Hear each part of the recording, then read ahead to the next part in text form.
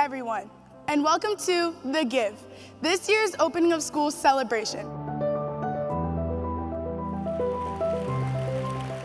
And stand with me and rise up as we celebrate the extraordinary gift from our founders.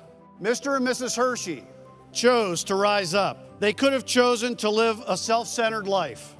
Instead, they chose to rise up in service to others. I mean, who gives away millions of dollars to make lives better for people that they don't even know? They aligned their gratitude with their intention to help those less fortunate.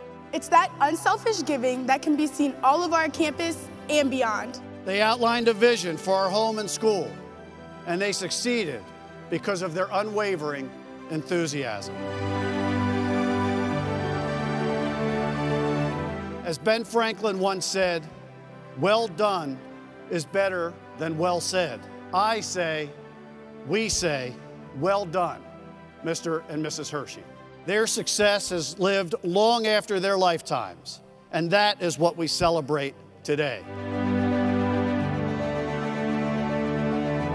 So as this school year kicks off, find ways that you too can give with gratitude. You may not be able to help thousands initially, so start by helping one.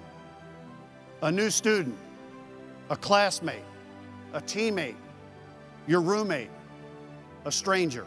Think about ways that you can give back. Get in the habit of helping others, and you will soon realize that you are changing the world with one small action at a time. And when you align your gratitude with intentions, shaped by a vision and fueled by enthusiasm, you are well on your way to living a life of meaning and purpose.